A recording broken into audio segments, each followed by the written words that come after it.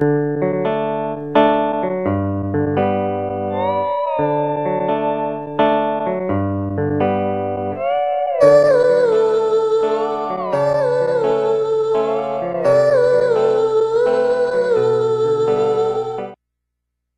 so we're gonna talk about camping, right? Camping. Everybody does it. You do it. I do it. The killing the team hide in the bush the entire time. He obviously does it. Do you think it really helps out as much as, say, actually running around and playing the game? I don't know. It's really half and half, personally. I mean, it's a great tactic to use, but don't overuse it, you know? Like, I wouldn't suggest sitting in a bush the entire game while the rest of your team, like, runs out and, fights the battle themselves. I mean, like, running and crouching and being careful about everything, that's wonderful. I mean, but Definitely, like I definitely. said, But do you think kids often confuse playing tactically as camping? Just because I didn't run into your spawn at the beginning of the game and get killed, does that mean that I'm playing the right way just because I got killed at the beginning of the game? Maybe I play a little bit better. Well, not better. Let's say I play carefully. Okay, I check my corners and I, crouch down the entire time. Is that camping?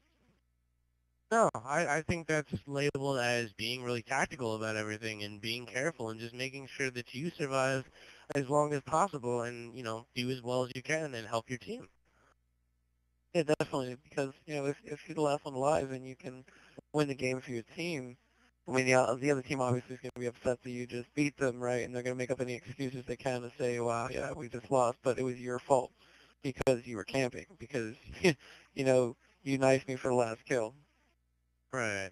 That's the other team's, that's their problem, really. I mean, it's, I think playing smart is better than just, getting all hot-headed over everything and, rushing out and dying and letting your team down. Playing, tactically and smart gets you where you want to be, gets you the win, and makes you feel good about yourself. Definitely, definitely. So, what kind of what kind of tactics do you employ when you're playing tactically? You check your corners, obviously. You wait in a couple different spots. It's obviously seen as camping when you stay in one spot for more than 2 seconds. So is that how you play? You just kind of creep around a little while, take your kills when you can get them. And if you really can't get a kill immediately, do you just like, chill out and wait? No, personally, what I do is, I'll wait in a second, wait in a second. I'll wait in one spot, and hopefully maybe someone walks by, and I'll kill them. And, I'll be careful about Well, it what and if you think, don't okay, get a well, kill? What if you're chilling in your spot and nobody walks by? Are you gonna move? Or are you just gonna wait there until somebody walks by? I personally move. I mean, what's the point of waiting there for the entire game and maybe getting, what, 5 kills out of an entire, 10-minute game? I mean, that's kind of a waste. I mean, I'd move after a few seconds. I mean, if I'm not obviously, if there's nobody around me and I'm obviously hearing grenades and gunfire from another part of the map, I'm going to move because it wastes my time and I could be helping the team by going to another spot and, battling there. Definitely. I agree with you with what you're saying. Me personally, I'm a rusher. I equip myself with marathon and lightweight, and I run around like crazy. I think if you're good at it, it's a really cool way to play the game. It makes the action a little more faster paced.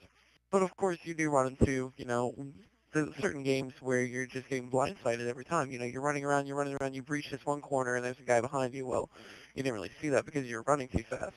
But me personally, I think it's a fun way to play the game. It is. It is. It's entertaining, and it makes you, really think about, like, okay, I gotta watch behind me, I gotta watch my sides, you gotta constantly check on, like, where I'm at in the map, and see if I'm in a location where a lot of people like to go, or if it's a location where people usually don't travel. And, I mean, running around is great. I mean, it does help, it does Do you think benefit, it that does running inform around you. is purely like what game you're playing? You're obviously not going to be running around really fast in S&D on defense because that's not really the point. But do you think maybe in Capture the Flag you're going to see more people being a rushing class and running around? Yeah, of course. I mean, rushing, will obviously intimidate the other team, and might even make them back off. Might even make them think about, okay, maybe we should stay on defense and chill back, or maybe it'll make them split up and try taking different routes to whatever they're doing or whatever they want to do. They're trying to kill you. I mean, yeah. Yeah, definitely.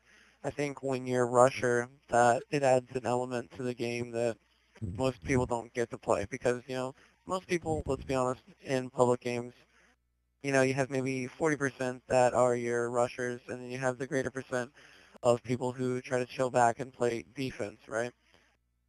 Right. All right, so let's talk about perks, okay?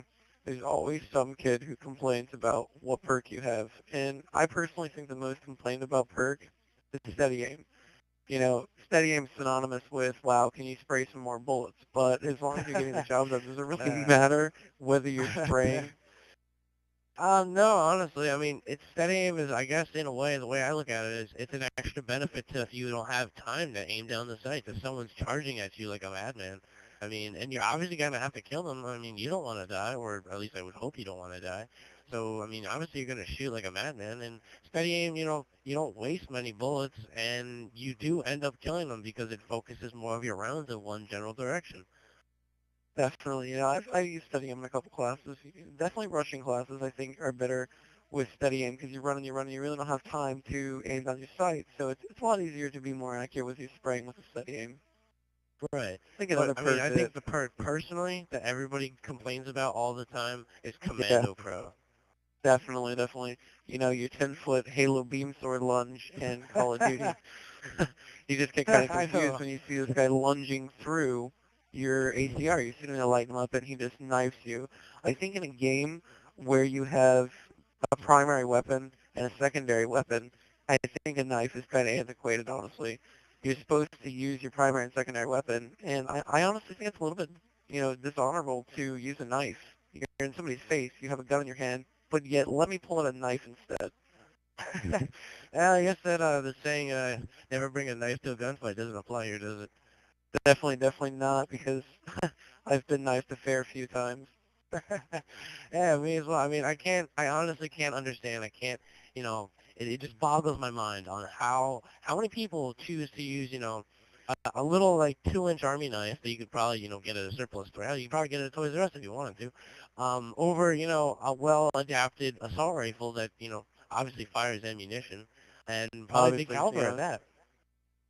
Throwing And it knives, just, though, I think that's pretty cool. It adds an element that really hasn't been in first-person shooters for a while. I mean, it's not in COD 4. It wasn't in any other Call of Duty games. It's not in Halo. It's not in Gears. not Not even to say in, Gears is a what, first Red person. Faction, right? Was it? I never played it.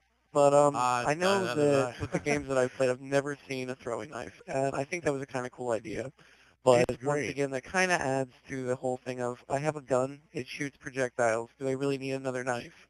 Well, no, like, the way I look at it is, I mean, a lot of the times when I get killed by throwing knives, I mean, yeah, I'll give props to the guy on the other team who's, running around, he's supporting his team, he's shooting people, and, like, every once in a while, I mean, you'll think, okay, he's gonna shoot me, but no, he throws a little knife and it kills me, and, I mean, I congratulate him. But I don't like the I don't people know. who, I think it's kind of use a funny riot sometimes shield. when you get hit in your equipment, right? You watch the kill cam and this knife sticks in your backpack, but yet you die. It doesn't make any Yeah, sense. I mean, I guess that's just the way they've made the game, really. But, I Definitely. mean, I, I find it I, stupid I, I how, see much more respect in being shot, though. Like, okay, yeah, you shot agreed. me. It's obviously going to go through my backpack. You threw a knife into my backpack. I don't really think that's going to kill me, but, whatever floats No, your boat. definitely not. I mean, apparently, I mean, the backpack appears to be gigantic, but I mean, in Call of Duty land, it's, right against your spine and your major arteries, and it kills you instantly. Definitely, definitely right.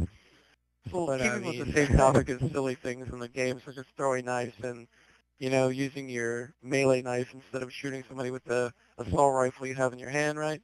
So I think another thing that's kind of funny is when you're on a map and you're playing something that's search and destroy, which is generally you're supposed to be quiet and kind of stay away from the enemy, and you hear this guy standing next to you reloading. Is that really necessary? I mean, I mean, yeah, I find it kind of funny that, I mean, if you got people on a team who don't like you, or, I mean, yeah, they don't know you, and they're going to kill you because that's their intent, I don't think it's the brightest idea to yell out, I'm going to reload, guys, and, I don't know, it just doesn't shout intelligence to me at all. also, my funniest thing in this game, honestly, in Modern Warfare 2, the funniest thing is when the enemy team gets an AC-130 and the announcer for your team screams out, enemy AC-130 in the air. Enemy AC-130 above! Is that necessary? I mean, No, not at all. I mean, yeah, it's comical. I mean, it like takes away some of the frustration that you have after being spawn killed. Who knows how many times with that kid who just got the AC-130. But it's just overrated, and it, like I said, it's humical. It's comical, not humical. Wow. But yeah, nice, nice it's there. It's all right. over.